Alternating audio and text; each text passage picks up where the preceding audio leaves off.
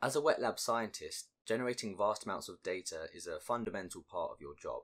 Yet challenges can arise when you are relying on other people, say data specialists or bioinformaticians, to analyze the data for you. And while this collaboration may be valuable, it can lead to delays in getting your work analysed, and if you don't fully understand how the data was analysed, then it may lead to misinterpretations of the results. This video is dedicated to those of you who want more than just a temporary solution to data analysis. It's to those of you who are committed to developing a more comprehensive understanding of bioinformatics yourself. Now, to be clear, this isn't a guide on how to break into the bioinformatics profession. Although these steps could help with that as well, this video is more about how traditional wet lab scientists can become more self-sufficient in the data analysis aspects of their work.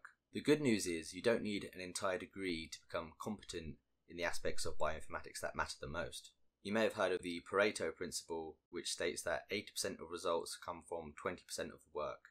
So in the spirit of Pareto, what are the 20% of things you can do to get 80% of the way there in terms of your bioinformatics skills? So I've outlined a process in the rest of this video on how I think you can develop this skill set. I myself started in a wet lab background and I transitioned into bioinformatics. I did go down the formal education route, but at the start I was kind of teaching myself. So the process I've outlined here is things that have worked for me and also things I've seen work for other people, but this is by no means the only way to do it.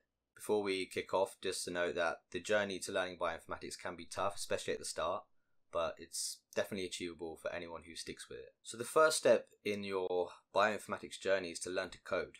This doesn't mean becoming an expert programmer, it just means learning the fundamentals of a programming language and learning how to manipulate data. There are so many programming concepts out there, most of which won't be relevant. Your aim here is to just get comfortable with the coding fundamentals and learn how to interact with your data effectively. What programming language should you learn? Well, there's a few different things you should consider here. So firstly, what are the main programming languages used in bioinformatics? The main ones I've seen are Python and R. They're both widely used in bioinformatics and they're both relatively easy to learn in the sense that they have a syntax which is quite similar to the English language. They're also great for data manipulation, they have great communities behind them, so you won't have problems finding information online. Another thing to consider is the languages used by your peers and collaborators. So let's say your lab already has an extensive code base in Perl, then it might make sense just to stick with that. So yeah, there's not one size fits all when it comes to the programming language. Pick a language which you think best suits your situation and then run with it. So a simple roadmap that I would suggest is to start by learning your chosen language, either through courses on YouTube or on online learning platforms. Once you grasp the basics, so once you've gone through that fundamentals course, you want to apply your skills to some hobby projects. Now that obviously depends on the time you have available, but hobby projects are a great way to solidify your understanding, and they don't necessarily have to be related to bioinformatics, just anything which you find fun, which is something you're going to stick with basically. Okay, so once you've learned your programming language and you've potentially applied it to a hobby project or two, I think the best next step is to just dive straight into a bioinformatics analysis, specifically your bioinformatics analysis, whatever that may be. Now, it's pretty normal to feel lost when you first start learning to code, and you may feel like, oh, I'm not good enough yet to start, but the best way to improve is often just to dive straight in. So the analysis that you do is obviously depending on what data you have and what data you need to analyze. However, here's a general 3-step process that you can follow. So the first thing you want to do is research your analysis. This might involve reading relevant papers, especially exploring the methods section of papers that have done similar analyses that you want to do. It could be talking to colleagues and collaborators. It could be asking questions in forums like BioStars, and then just general research, reading articles and searching the web. Once you've kind of got a grasp on the theory behind the given analyses, the next step is to find an existing workflow. So I would first check with your, again, colleagues and collaborators, seeing if they have any code or if they have any preferred methods of doing things. But if not, you want to search online for these workflows. And by workflow, I just mean someone has published code to do a certain analysis, and it will often be well documented, and it's something that you can just follow along yourself. You want to ensure that this workflow does come from a reputable source, but for most common bioinformatics analyses, standard analyses, there's always going to be well-documented code and workflows out there on the internet. You just got to find them. Okay, and that brings us on to the third step, which is to follow the workflow using your own data. Now, the first time you do this, it probably will be quite difficult, but remember, if you get stuck, you can ask your peers, you can participate in forums, you could even ask an AI chatbot for clarification on certain parts of the code. So just a quick example of that three-step process. Let's say you have learned R and you want to analyze your own single-cell RNA-seq data.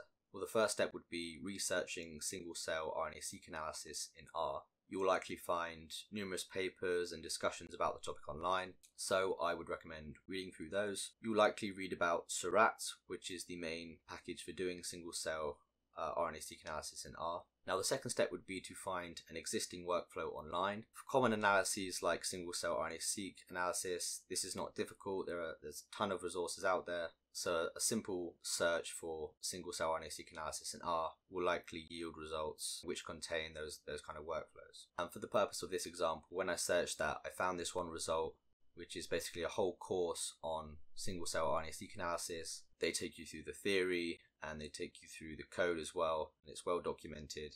So what you would then do is follow that workflow with your own data.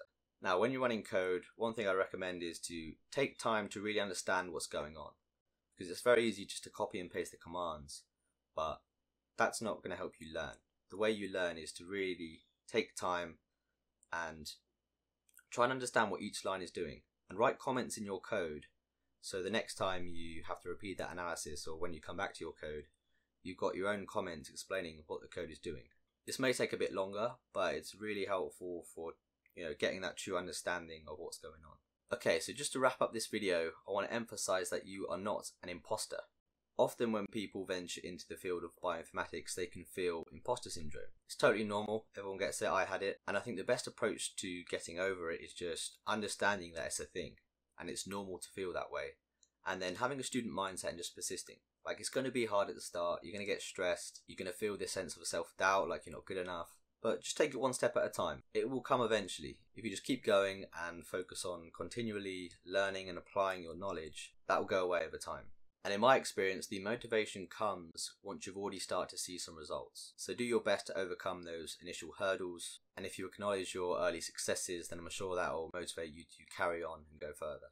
Okay, that's it for this video. Hope you found that useful. If you did, do leave a like, and I will see you in the next one.